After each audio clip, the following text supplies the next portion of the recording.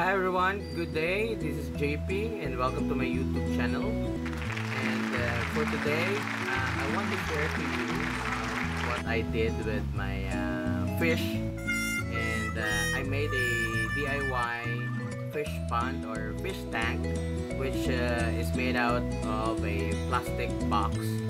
And I used certain materials which are very affordable since we are under a quarantine and we don't have the luxury to buy expensive materials, and I hope you will like this clip. So let's go and see the system. Okay, so now let us look at the fish tank that I made. There you go. So basically this is a mega box, a plastic box, which is an excess material in the house, so I made use of it. And here are the fish that I got from Vincent Halandoni, a friend of mine. So as you can see, they are already more than a month old. And we have here our filter, aerator filter, DIY filter, which basically made out of excess materials and very affordable materials. And then this is a very basic setup. We have here on top we have here our filter. The first chamber is our mechanical filter and our biological filter, which are made out of lava rocks and stones, which I got at our backyard. We have here a sponge to filter the solids, waste, or the feces of our fish. And then as you can see, the pump or the submersible pump push water up.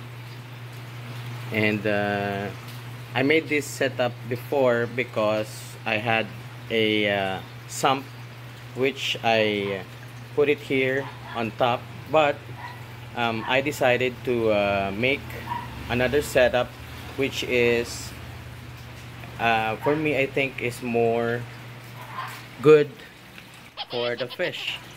And I prepared the material for the renovation of my fish tank. You might wonder what are this. This is for the in case of a brownout, which I will have no access to aerator, the fish will die. So I made a DIY air pump or aerator. Okay, and I'm going to share it with you later or on a different clip. And you might wonder what are these containers for. These are filled with water, which I use for water change. So this will be the materials for the repair or for the new system that I will be making. So we have here our cutters, pipes, scissors, sandpaper. I use sandpaper to clean the pipes so that there will be no debris, because this tiny plastic will be eaten by the fish, and I think they might be killed or die in the system. And we have here cable ties and connectors and the hose. Okay. And then what I did with this box, this one is the solids filter. Okay, so basically this is made out of an excess bucket and I got this one from our bodega, which or from our warehouse or storage room. Okay, and these are excess materials that I saw there, and what I did, I made use of it because cannot afford to buy more materials for my system. And so this one is a solids filter. Okay, and if you look at this one, okay, this is very affordable, and anybody can afford to do this setup. So we'll try to put this in the system later on. Okay, and then this one is the fish tank. As you can see, we have here I prepared a filter, which it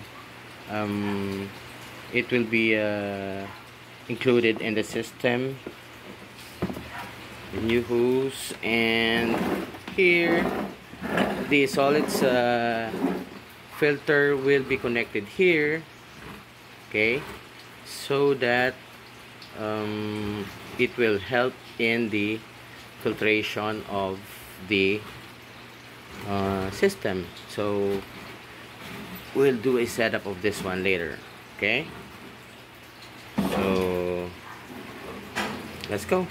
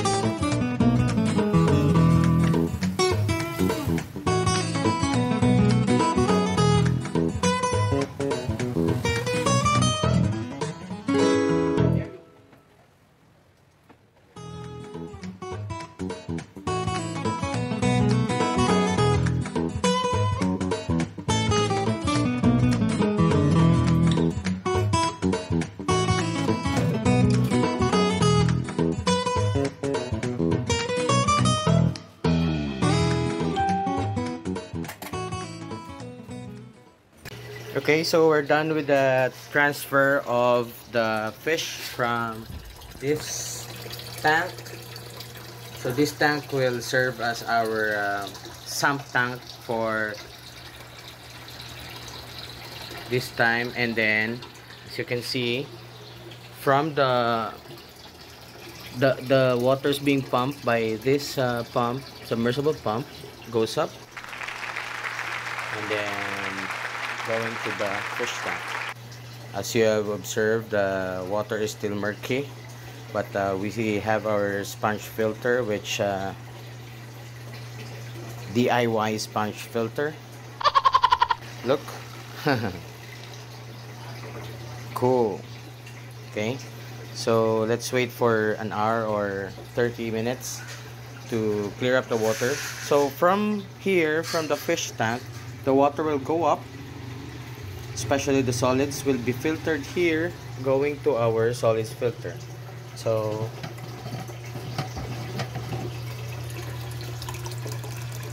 okay, so water will be trapped there, and then the solids will go down.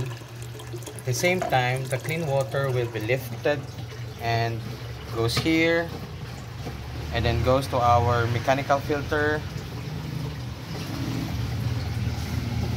Look at the waste, it is suspended there, and we have here our sponge, and then from here, from the mechanical filter, it will go to the biological filter, which is composed of the rocks and lava rock.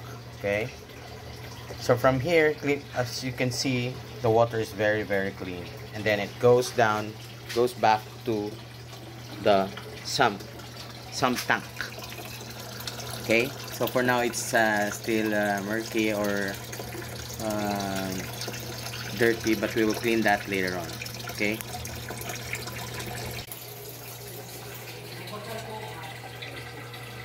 Okay, so after 30 minutes, this is now the outcome of the fish tank, which is very clear.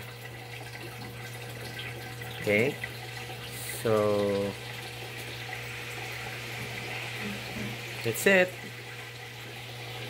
our new setup.